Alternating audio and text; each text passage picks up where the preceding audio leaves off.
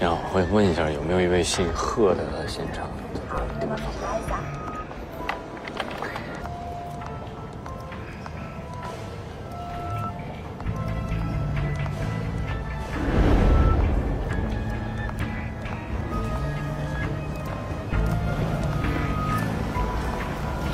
是贺言，我先上去了。啊，贺言。哇！哎呦，巧啊，你也在这儿。这是梦蝶吧？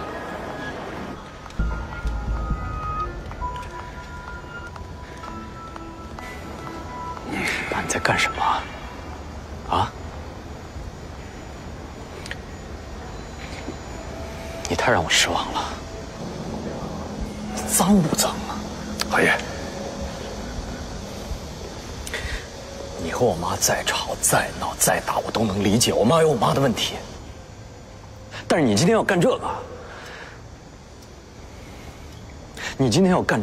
从今往后，我永远站在我妈这边，而且我永远不会原谅你。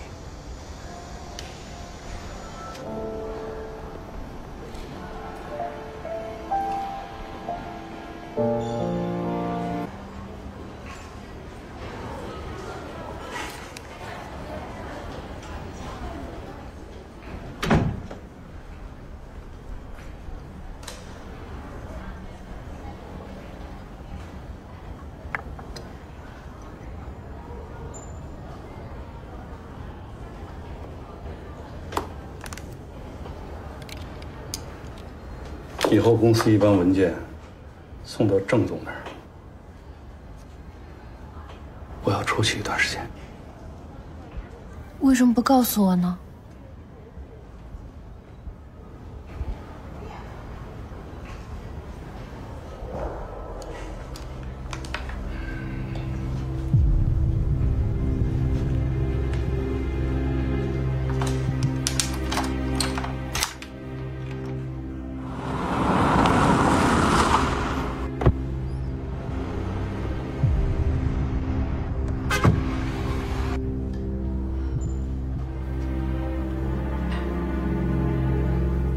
我不该让你为难。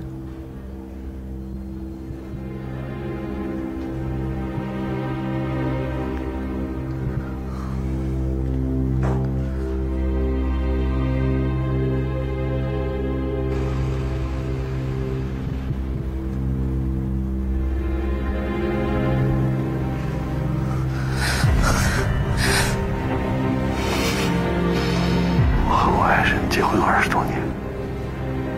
有很多事儿不是一下能解决的，啊！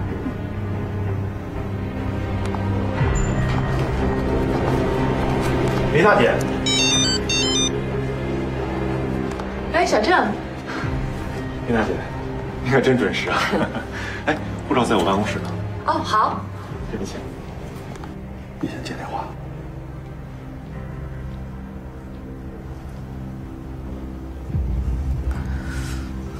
好，您拨叫的用户正忙，请您稍后再拨。梦蝶可能不在座位上，您去那边沙发坐着等她一会儿。嗯，好，谢谢啊。好。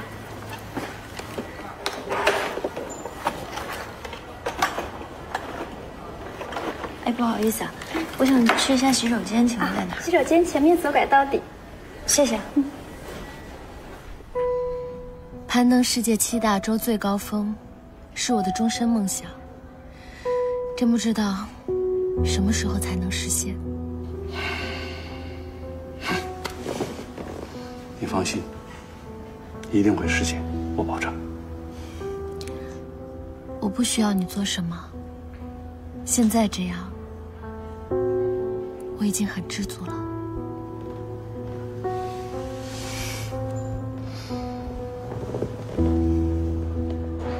你好，贺总。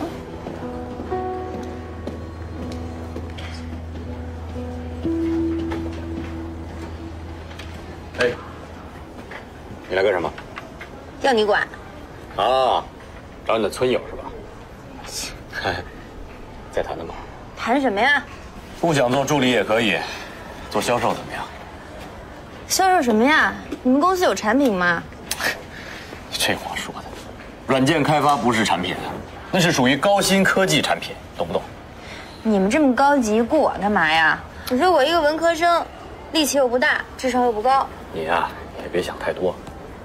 只不过呢，我懒得培养新人，啊，你好歹在我们家做过小保姆，有经验。这样吧，做销售，底薪3000，提成10%。哎，你可别小看这10%啊！你卖到1000万，10%就是100万。你要听我说实话吗？是人话吗？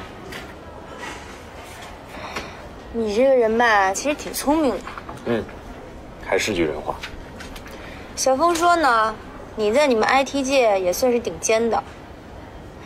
那你开发的软件呢？谢谢，挺厉害的，不客气，销量也不差。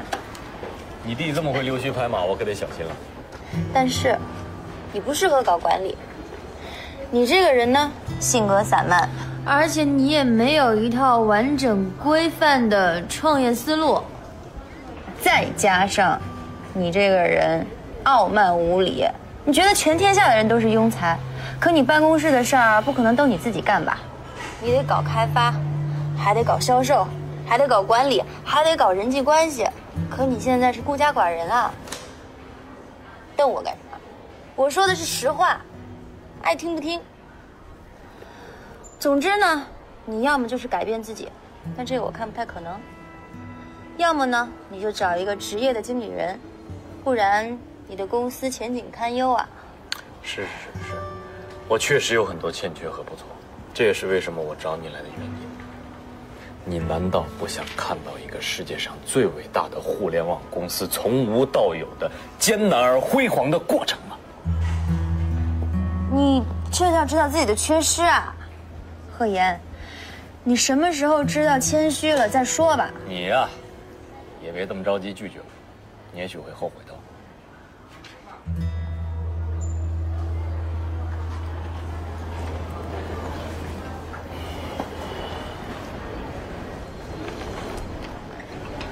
你为什么会在这里啊？我跟我员工聊天呢。谁是你员工？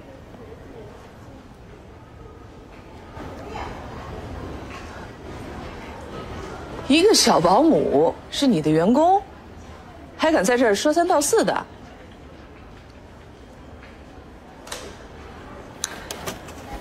我有事找你谈。来，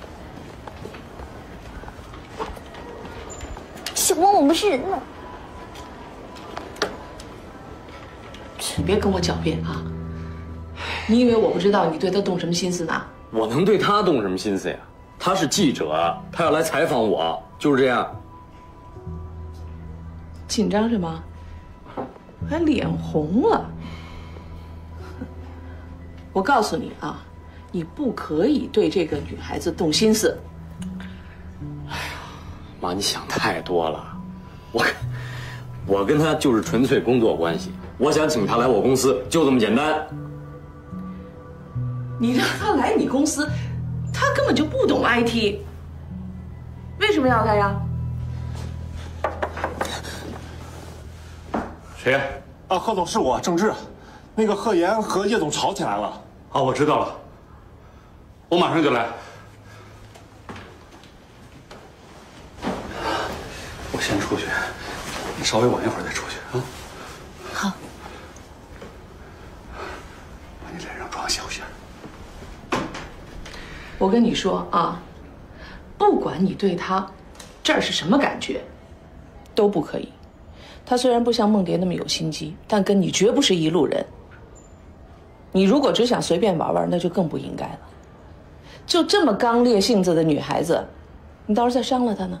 伤他干什么呀？干嘛呢？你们两个这是？啊？什么事儿啊？这是这么大声嚷嚷？到我办公室来。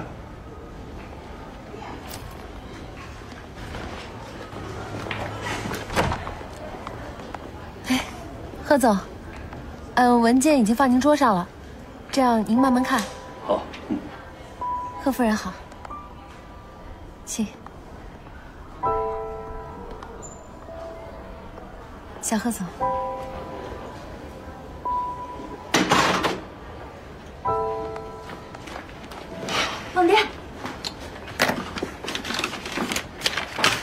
让你11点半来，你怎么现在就来了？这2万块钱赶紧拿走吧，还上班呢。你怎么了？打扰你了？那真对不起，谢谢您的施舍，不用了。说说吧，到底怎么回事？没怎么回事儿，还是问我妈吧。怎么回事？哎，你还不赶快去改改你那企划书啊！我跟你爸去欧洲之前要开董事会的。行，你们聊。啊？就为这个？不是，之前在咱们家干过一段小保姆那女孩，莫名其妙的跑到这儿来了，在办公区跟贺岩那儿嚷嚷。没事没事，这个我来处理，你不用操心啊。嘿，就这事儿，哼，贺岩这事儿，我想管我也管不了啊。你说这小子从小到大，跟我说过几回心里话呀？想什么我根本不知道。哎呀，只有你来管喽。哎，咱们签证拿到了，这么快啊？所以你是不是安排时间，我陪你去买几件衣服啊？哎呀，我就在想，咱们有没有必要这非得到欧洲去跑这么一趟？啊，咱们就在北京约点亲朋好友，热热闹闹的，不也挺好的？什么意思啊？你改主意了？不是，公司这段时间工作太多了，周末还有一个公司的周年庆，所有的高层都得参加，还有好几件那个在谈判的项目。现在走真不是时候。这可是咱们25周年结婚纪念啊，银婚啊！是。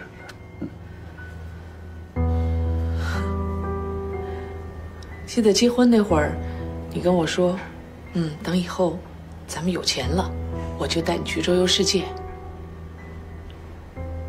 咱现在挺有钱的，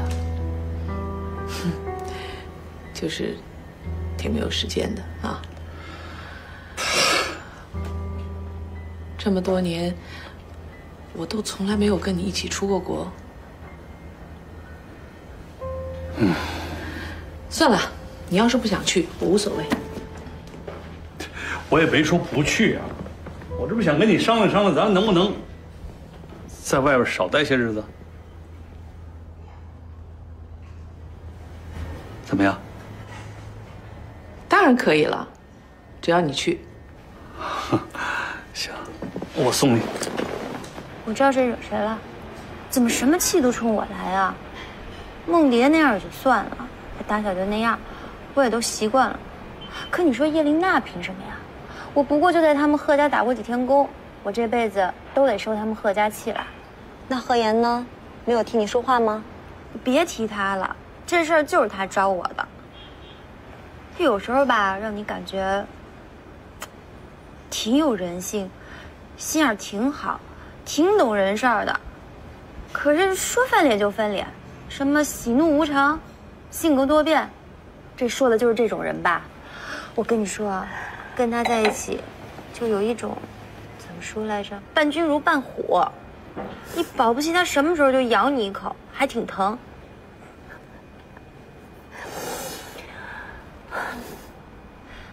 你别老笑我呀，你快帮我分析分析。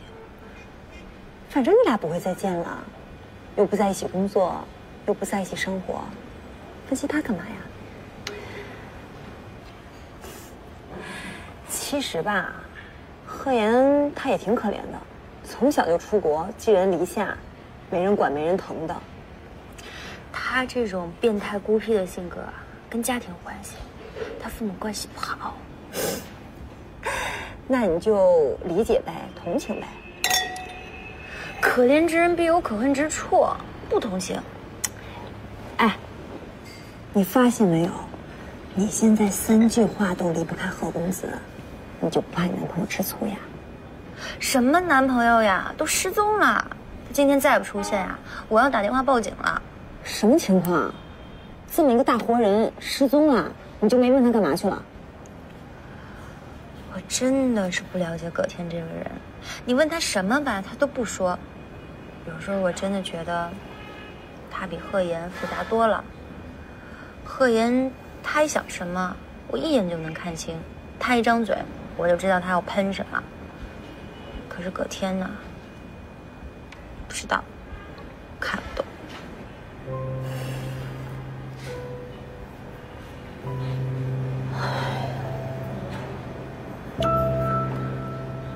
你要说什么呀，姐？其实我现在越来越担心你跟葛天了。现在都不沟通，以后怎么过日子呀？现在还玩失踪。等你见到他，一定要问清楚，他在干什么，跟谁干，是不是走正道。我倒是想跟他沟通，可他3天2头都找不到人。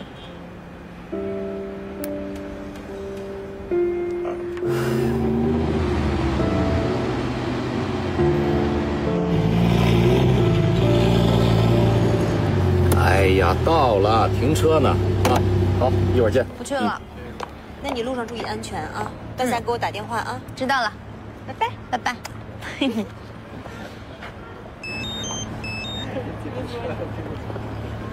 喂，谁啊？喂。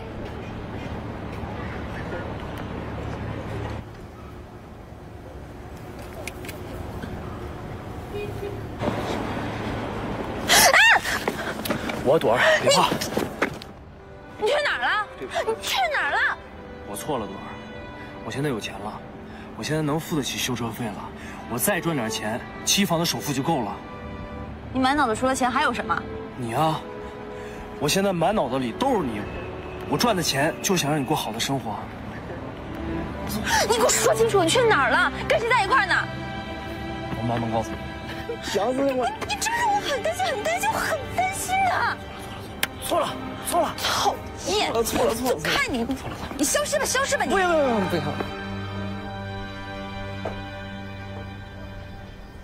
任文华，我刚才挑的那些衣服里边，你觉得哪件好啊？哎呀，我还是觉得那个黑白格的好看，你说呢？行，你就穿黑白格的吧。哼。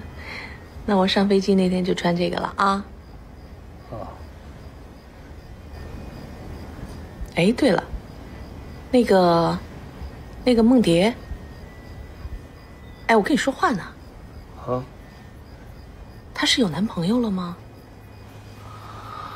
嗨，这小姑娘的事儿我哪知道啊？大半夜的怎么想起她来了？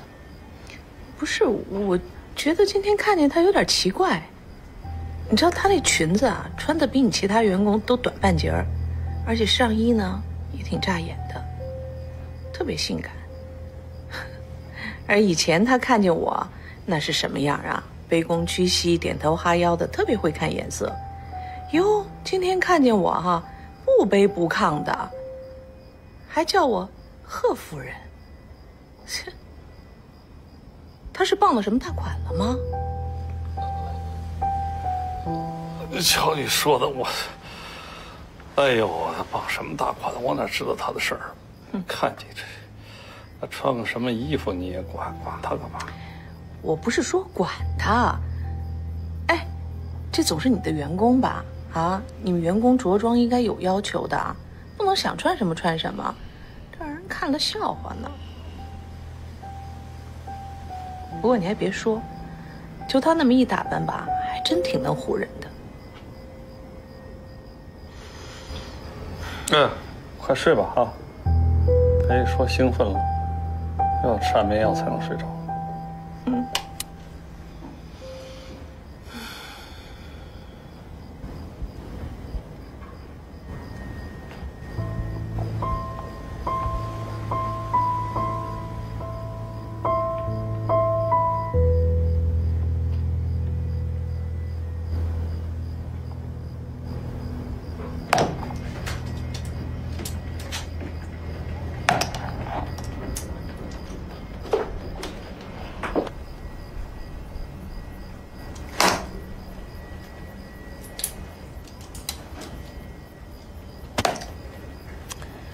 哎，有完没完？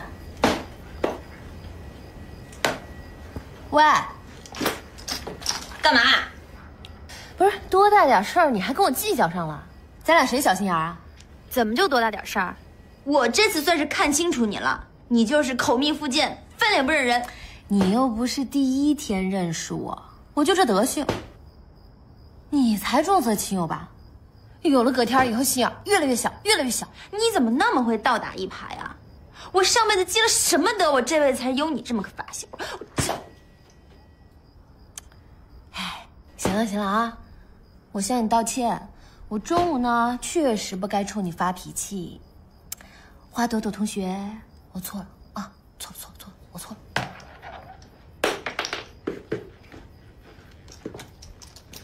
哎，我们公司周末有个周年庆，有吃有喝有抽奖，带你去吧。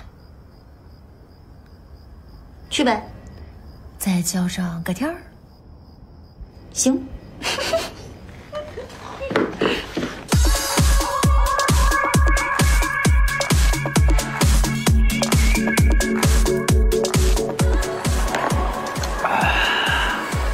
干嘛？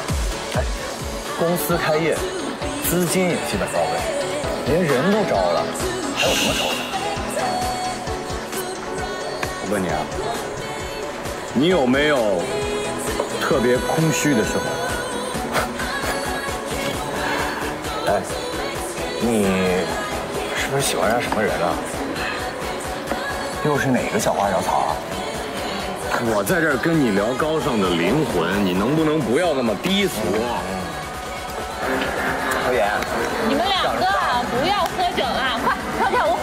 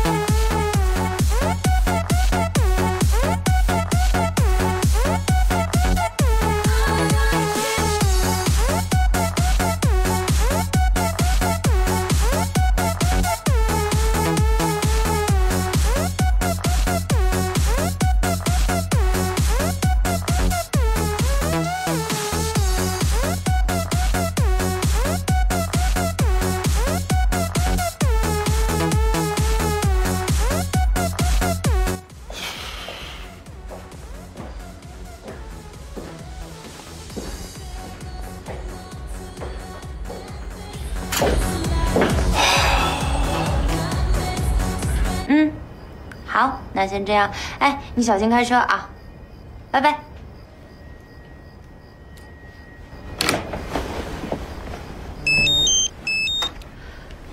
哎呦喂，老葛，你干嘛呀？我要睡觉了，有什么事儿还没说完呀？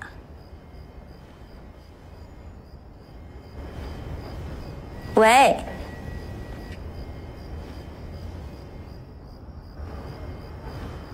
喂，哪位呀？你再不说话，我要挂电话了。喂，你谁啊？你知道我是谁？你是不是喝酒了？我要睡了，有什么事儿明天再说吧。哎，花朵朵，我呢没别的意思，我就是想跟你说上午的事儿，对不起。我替我妈跟你说一声对不起。喂，在啊，这么优美动听的话，多说点吧。我也不知道为什么，你总能激发我身上最恶劣的一面，让我变成一个很讨厌的人。哎呀，花朵朵，你不是个一般人呐！哎，你这么说，你犯浑还怪我了？没有，不是你的错，是我的错，完全是我的错。这样吧，明天你叫上你们家老葛，还有花风，还有你姐姐，我请你们吃个饭，我给你们当面赔礼道歉，好不好？你吃错药了吧你？我都快被你感动哭了。你是不是又想戏弄我啊？我没有戏弄你，真的。你很清楚，我是真心的，我是很看重你的。那好吧，我接受你的道歉，但是明天不行，我明天要出去，后天吧。好，后天，那我定完地方告诉你。成。哎，你别到时候又翻脸不认人啊！如果你再这样的话，我这辈子都不会再理你了。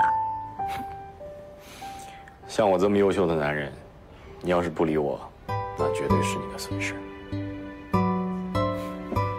拜拜。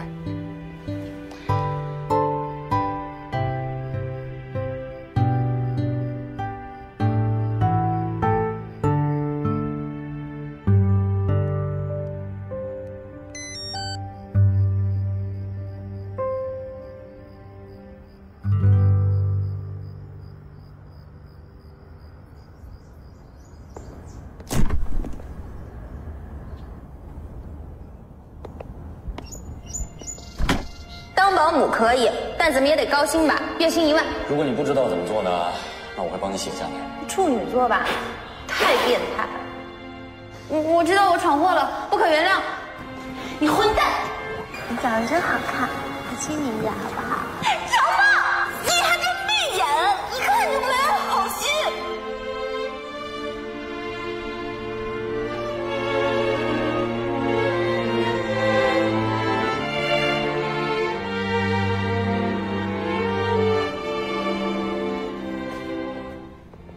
文华，文华，你怎么洗漱那么长时间？快来来来，哎，一会儿穿这件衬衣啊。色儿太难看了，太艳了。什么呀，这艳？来，让我比划比划看。人家都说了，年纪大一定要穿鲜艳的颜色，显得精神。啊，哎，你知道吗？这件衣服，我是专门托人从欧洲给你定制的。纯手工的。一个款式就一件儿，真正的埃及棉，穿着特别舒服，而且你穿上去一定会很帅的。妈，下来吃早饭了。什么时候见他这么积极过？来，给我吧，你先下去，我马上下来。好，好。你忙，你挣大钱，你忙去吧，你别再管我了，你理我干嘛呀？你以后再别理我了。老葛说他不去了。他不去，你也不去了？我去，我干嘛不去？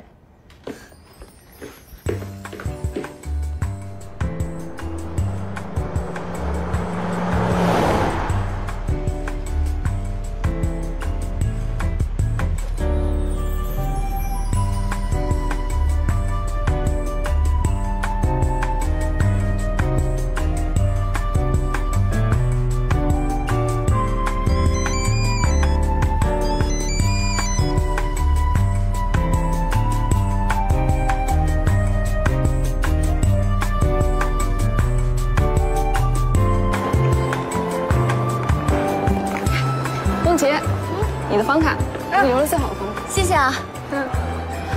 哎，你大公司就是好啊，周年庆都选这么漂亮的地方。哎，你跟老地主说说，我也进你们公司呗。那你也给我个简历呗。真能说得上话呀！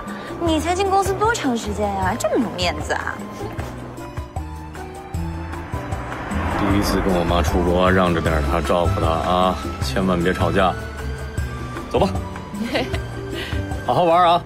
好，开车注意安全啊！知道了，放心吧，家里事都交给我。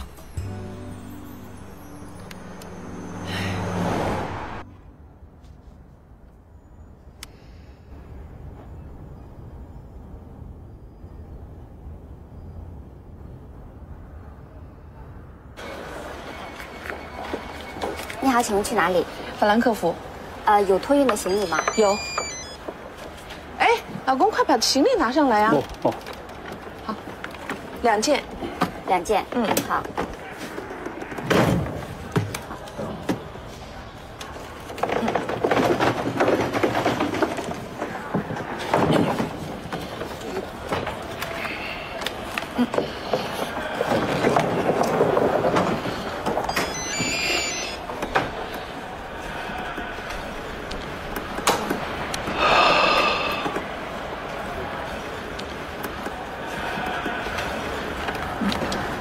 好，谢谢。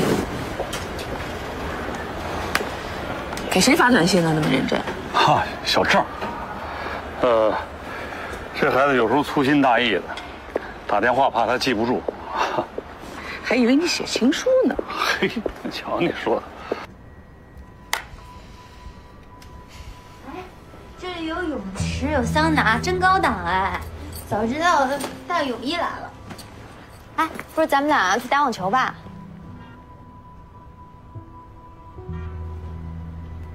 跟你说话呢。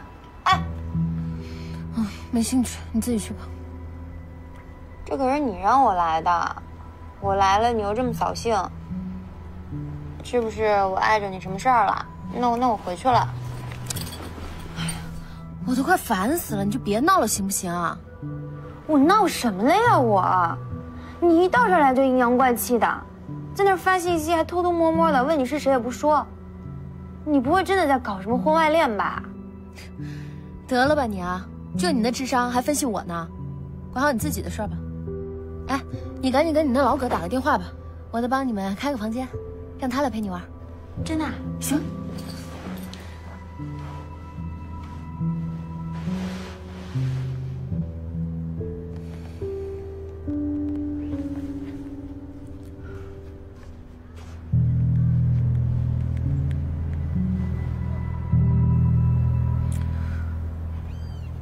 热水壶呢？哦，在厕所里呢，我刚烧水了。你要喝东西，你坐着吧，我来帮你弄。喝什么呀？咖啡、茶？红茶吧。好嘞，红茶。上就来，咱可是当过保姆的，有经验呢。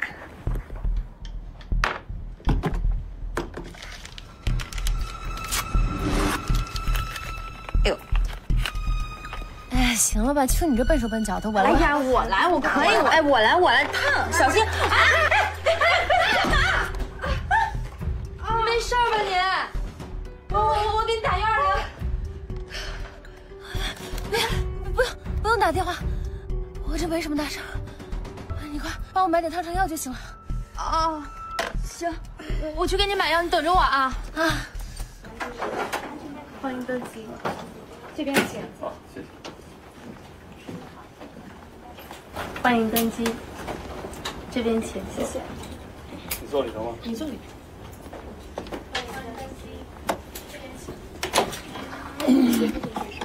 哎，是。欢迎上班。好，可以。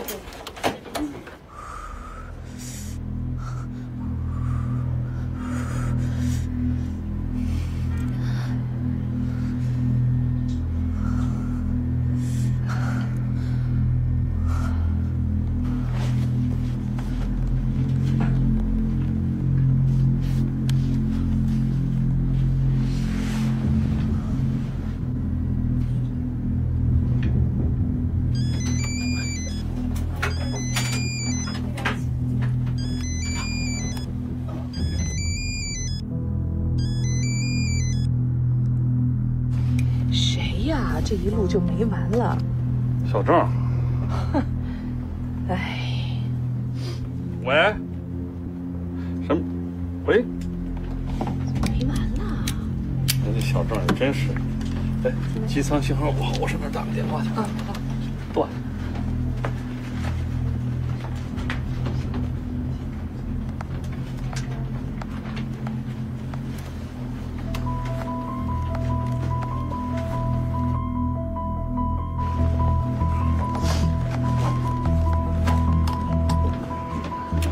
你不是知道我今天要走吗？我已经登机了，怎么打起电话来了？我疼死了！哎，你别哭啊，什么事儿？你说清楚了，什么事儿？你给我说，好好说。你把壶上开的热水不小心洒到了我的手上了。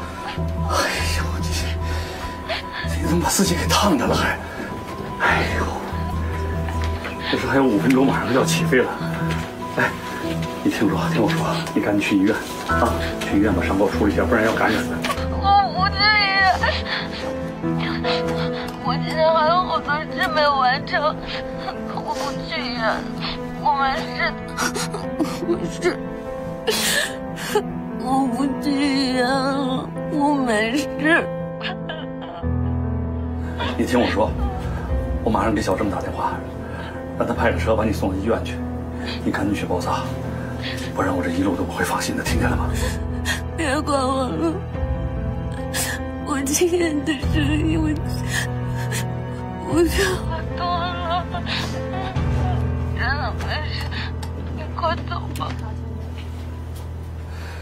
喂，喂。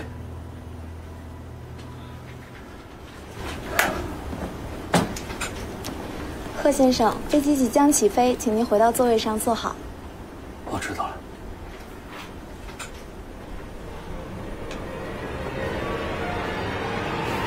哎，先生，飞机即将起飞，你要去哪儿啊？叶女士，您先生他下飞机了。下飞机了？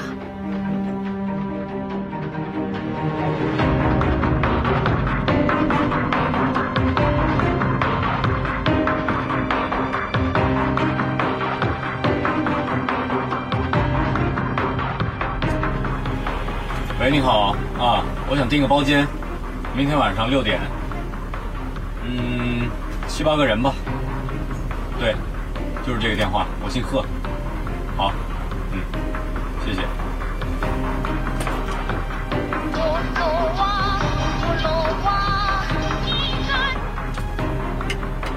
妈，怎么了？飞机还没起飞吗？你赶快回来接我。行了，你就别担心我了，我马上就到。你那儿呢？120到了吗？师傅，对不起，咱们开快点啊。我们走5环吧，啊。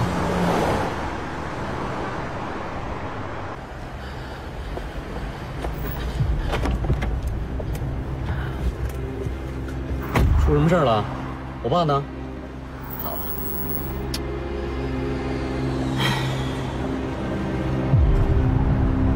你是不是知道他什么事儿在瞒着我？算了，你出国不去就不去了，我带你这边转转去啊。你是不是知道他什么事儿？我不知道。你带我去找他。我真不知道他在哪儿。好，你们就一块儿骗我吧。你不带我去，自己去。哎妈！关门。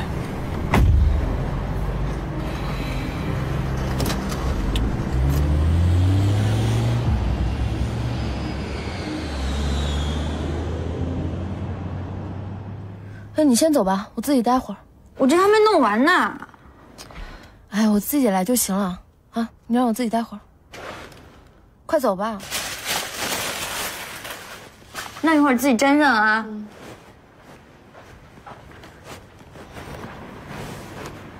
我们天津这一块今天做的项目非常好，全靠你的大力支持啊！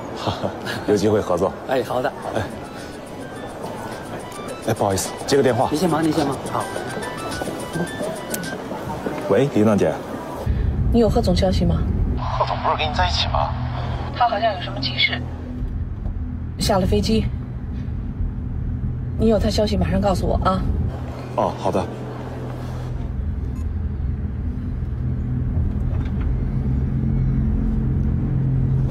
谢谢你来参与啊！哎，郑智，哎，贺总你怎么？梦蝶住的哪个房间？我去前台查一下。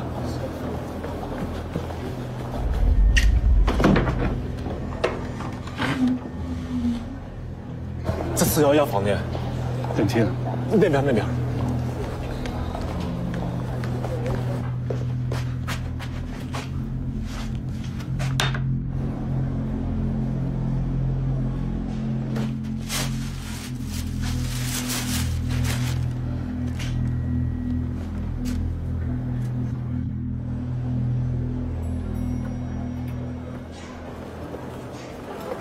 哎，你，问你一下啊，那个，你跟梦蝶是一个房间吗？是啊，怎么了？梦蝶她是不是？是，她手烫伤了。我先走了。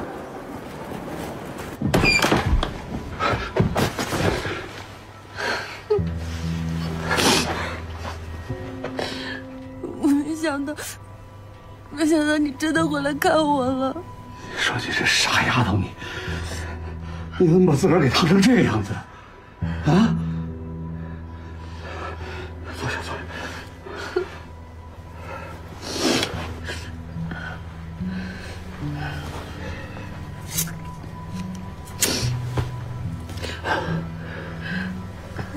听我说，不能就这么简单包扎一下，你得上医院，烫伤会感染的，知道吗？我不想去医院，我见着你就没事了。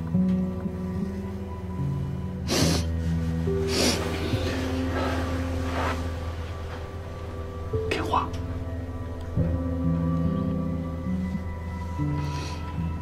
我要赶回机场，我要赶下一个航班，不然你太太会不高兴是吗？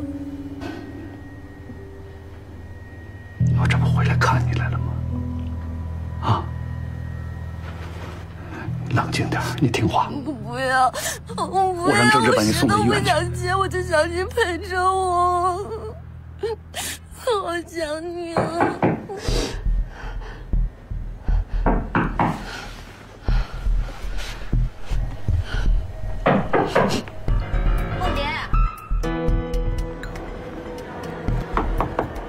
梦蝶，谁呀？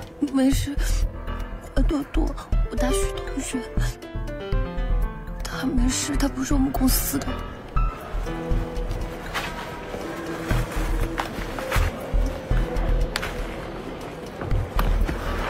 听我说，听我说，我不顾一切的回来看你，我能看见你，我就放心了。我不，你必须得让我走，让我赶下一个航班。为什么？你听话。我不要，我不要你走，我不要你走。小声点，别人听见了，我得走。你别走，我不想你走，好想你啊。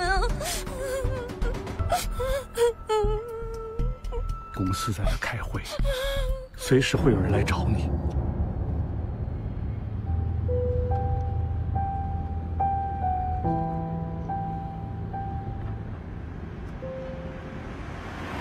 我出了一身汗，我去洗个澡好吗？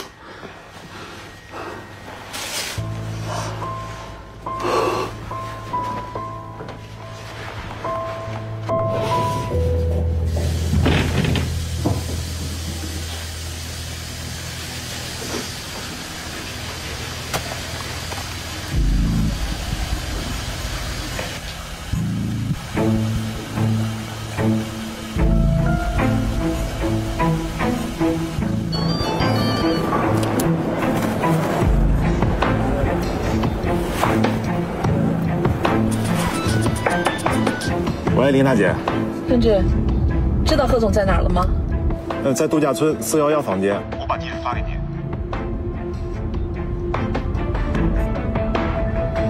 去度假村。妈，要不然这样吧，我买张机票，我陪你出去玩，上哪儿都行。去找你爸。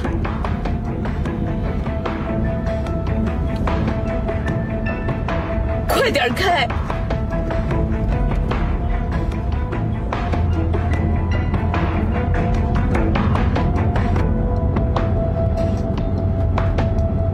你快点来吧，我一个人在这闷死了，我谁都不认识。梦蝶还消失了，带着伤呢。你说是什么人啊？这是。好，快点啊，拜拜。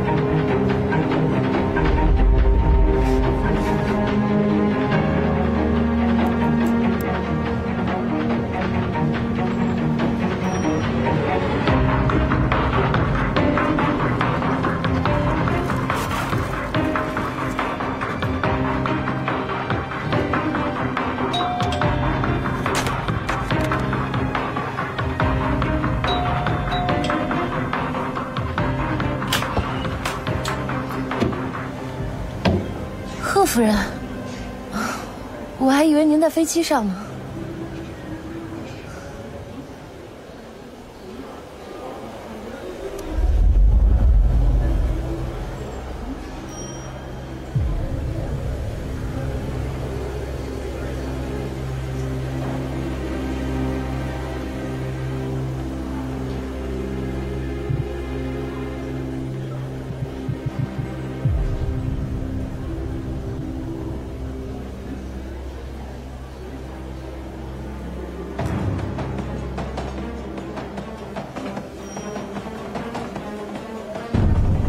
这件衣服我是专门托人从欧洲给你定制的，一个款式就一件。来，我比划比划。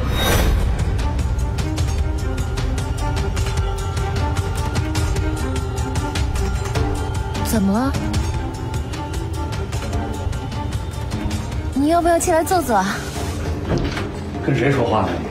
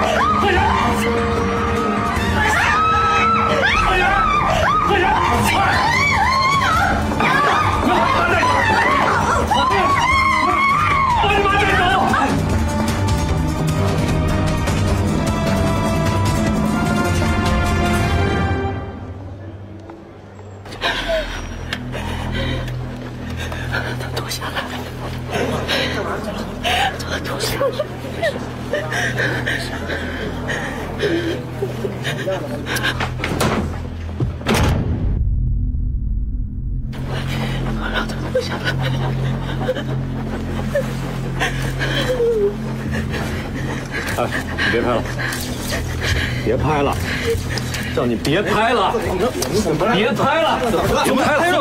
给我拍什么？拍照给我，给我，怎么了？这给我怎么了？拍照凭什么？海源。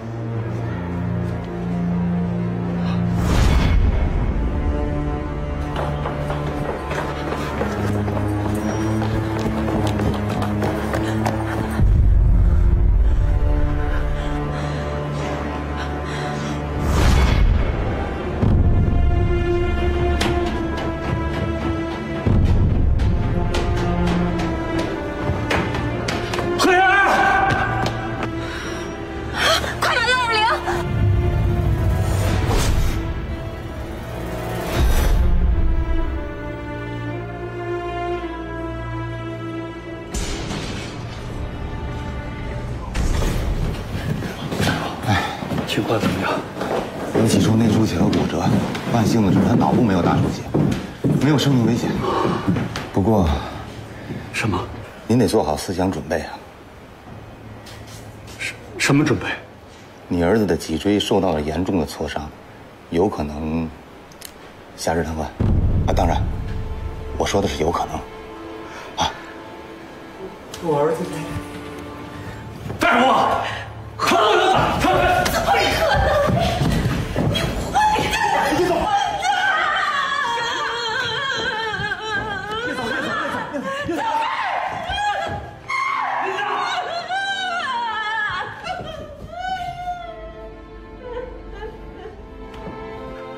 儿子不可能瘫痪，我们亲23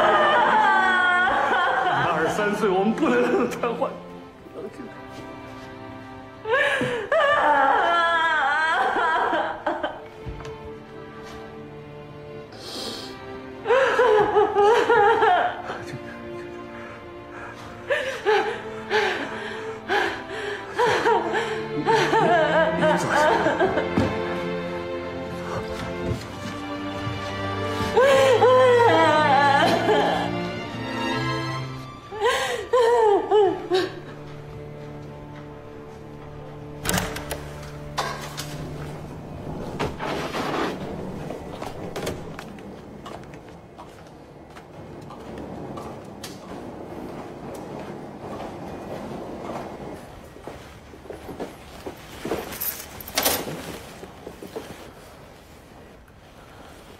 这是贺总让我给你的信用卡，足够你日常开销了。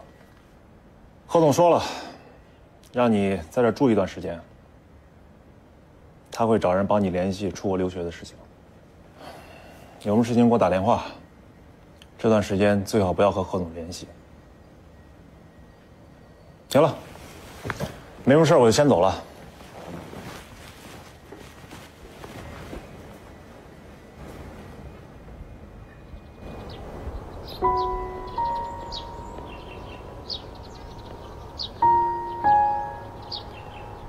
他那么霸道，那么任性的一个人，要是摔死就算了，要是没摔死，残了。他这种性格，怎么活呀？这再有钱，生老病死也躲不过。老天是公平的。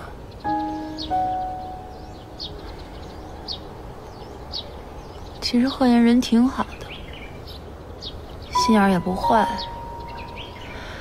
主要就是他父母感情不好，再加上有钱任性，是有点变态。但我还是不想看到他这个样子，看得我心里还是挺难受的。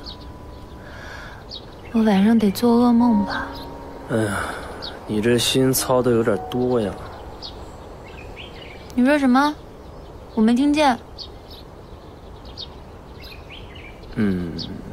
从你认识贺岩那天起，只要我跟你在一起，你就贺岩贺岩贺岩，没完没了。这2个字出现的频率比你妈都多。哎，你什么意思呀？我这个人心眼直，不会拐弯，你跟我说清楚。听着别扭。你别扭什么呀？我怎么了？哎，你说哪个男人受得了自己的老婆天天念叨别的男人的名字？还是他这样的人？他哪样的人？他都还记得要请咱们吃饭，就想着要赔礼道歉，要跟你交个朋友，他真心的。哎，你确定他是请咱们2个人吗？我可不想自作多情啊！你到底什么意思啊？我的意思是，你是我老婆。谁是你老婆呀？你别自作多情了。你干嘛？哎，行，好。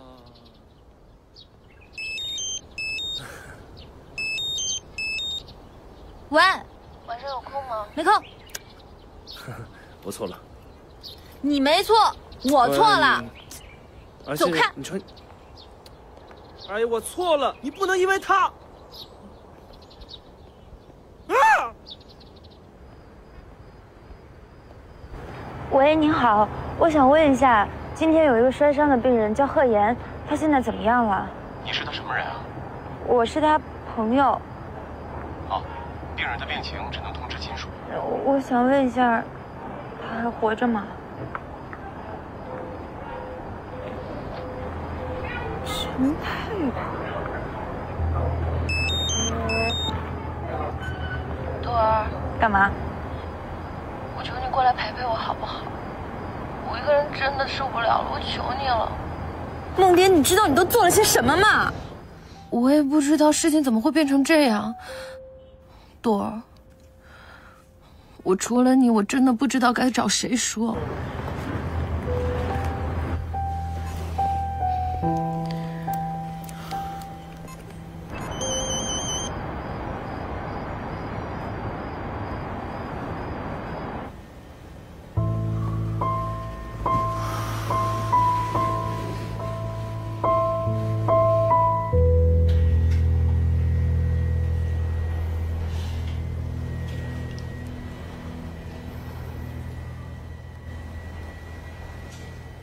当初，我跟妈妈就不赞成琳娜嫁给那个姓贺的，就一个小白脸儿，穷得跟什么似的。这种人是最嫁不得的，一旦得势，他会翻脸不认人的。琳娜，你就是不听姐姐的劝呐！你要是早听我的，早离了，什么事儿都没了。大姐，现在离也不晚啊！哎，让那姓贺的净身出户，没钱我看他怎么包那小三儿。那三儿是什么情况啊？还能有什么情况？就一个村姑，他真是要有来路，他能看上那姓贺的吗？那年龄都快赶上比他爸爸都大了。这姓贺的，也就这点出息。没错儿，哎，他就是那么点出息。你说够了没有？我儿子都快死了，你们一点都不关心，这跑到这儿来说三道四的，就知道数落我。好，我现在这样子你们看到了，满意了啊？满意了吗？你们就是想看到我倒霉，就是想看到我现在这个样子，就说明你们是对的，你们是正确的，是我笨，我傻，我无能。全儿，你说你这是冲哪儿？哎，我们都不是为你好吗？是不是？哎，你说那姓贺他这么气，丽娜，你怎么行了，大姐？我就不知道好歹。哎呀，大姐，琳娜刚受了那么大的刺激，你们这么说她这合适吗？我们哎呀，行了，时间不早了，要不你们先回吧。去，我们走，我们那儿多走，姐。哎，不是那意思，走啊！哎呦喂，你们放心，大姐，我在这儿照顾啊。都听劝。哎呀，哥，你应该理解他是不是啊？你说，理解，我你好好照顾他啊。我知道了，你们放心吧，回头我给你们打电话啊。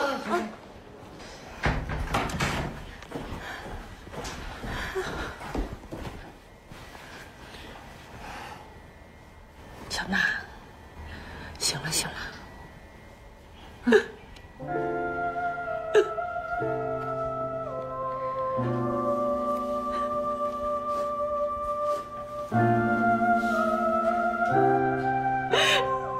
姐，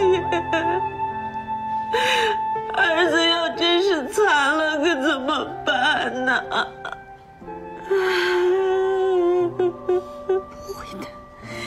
总瞎想啊你啊！他还能好好谈过一次恋爱呢。我们这是做的什么父母啊？真是造孽的。小娜，你冷静冷静。听姐说了，不会的，啊，儿子不会残的，他还年轻呢。咱们不是找了最好的骨科医生了吗？他会好起来的。要是实在不行的话，那我就回美国去，我从美国给他请医生来，啊。你要是这个样子的话，那你让儿子怎么办呢？咱得撑住啊，撑住了，小娜。他还真挺细心的。你和小峰他都记得。他说，包房都已经订好了，明天晚上6点半。要不要我过去陪你啊？不用了，姐，都这么晚了，我就是心里难受。我想给你打电话，跟你说说。那葛天呢？让葛天过去啊。唉，别提他了，我们俩吵翻了。他就是个混蛋。那你晚上在哪儿过呀？要不你来我这儿吧？不用，姐夫在，怎么好意思呀？没事，你别担心我，我有地方过夜。那我挂了。我来到你的城市，走过你来时的路，只是没了你的画面，我们回不到那天。你会不会忽然的出现在街角的咖啡店？我会带着笑脸挥手寒暄，和你坐着聊聊天。我多么想和你见一面，看看你最近改变，不再去说从前，只是寒暄，对你说一句，只是说一句，好久护士，我能进去看一下吗？您是病人家属吗？我是他朋友。朋友还是女朋友？朋友。非家属不能探视。啊，让他进去吧。叔叔，他是我们亲戚。10分钟，跟我进来换衣服吧。您不去吗？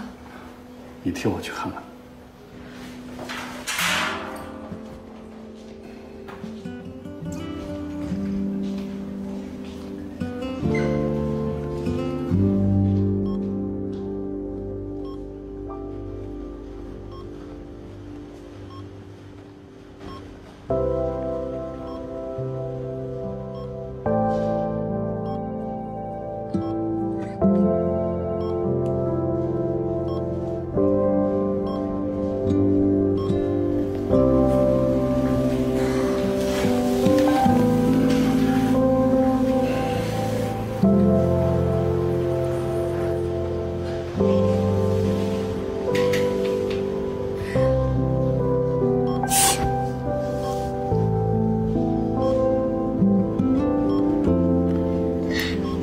你可别自作多情啊！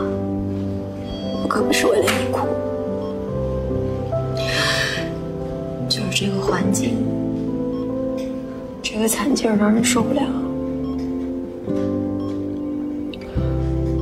你知道我为什么不学医吗？就是因为受不了这个。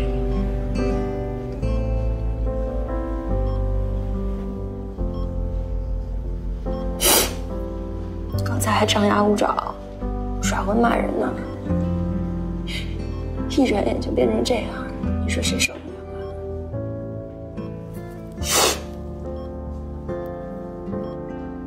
我今天来是为2件事儿，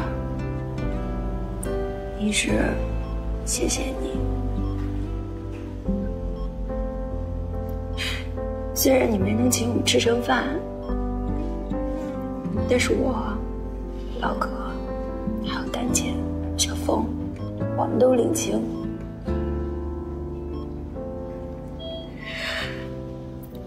2是因为梦蝶，来替梦蝶给你道个歉。梦蝶是个坏女孩，她以后遇到什么倒霉事儿，那都是她活该。但是她真的不想你变成这样。其实你心眼儿挺好，挺善良的，所以梦蝶她特别的内疚，不敢来看你。我替她来看你，你一定要醒过来啊！你要能走，能跑，能骂人，你听到了吗？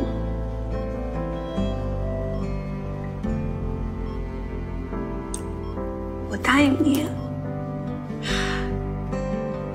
要是你能醒过来，我要去你公司，我去帮你做事儿，当助理，当销售，都可以。就算你多么的阴晴不定、古怪变态、反复无常，都可以。只要你能醒过来，你听到了吗？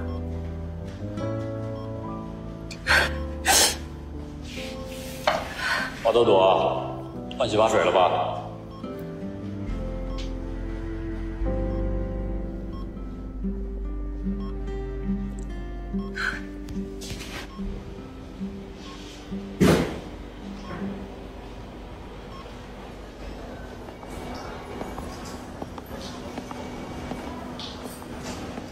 叔叔，谢谢你让我看他，我相信他一定会没事的。谢谢。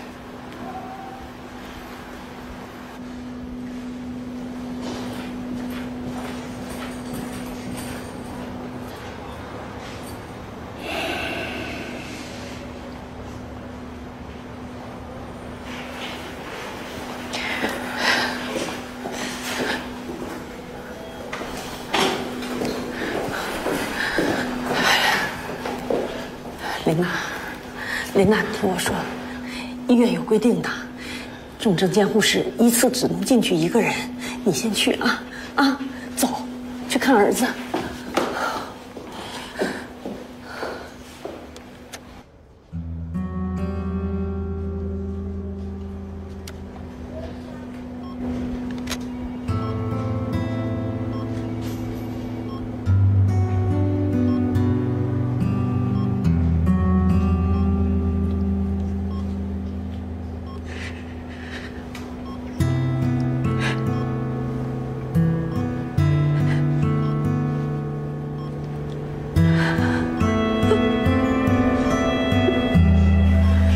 可能现在不是时候，但有些话，我还是想问问你。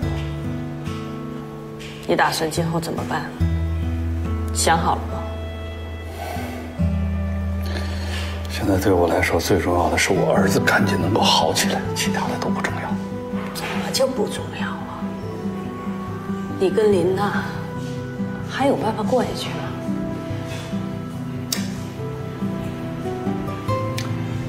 我怎么着都行，看他怎么样。什么叫你怎么着都行啊？你觉得我们2个还能过下去吗？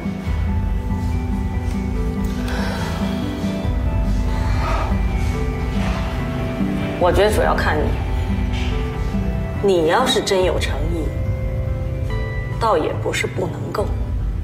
我说了，我怎么着都行，只要他愿意，我就回家。那个梦蝶怎么办呢？我不会再见那个梦蝶了。真的吗？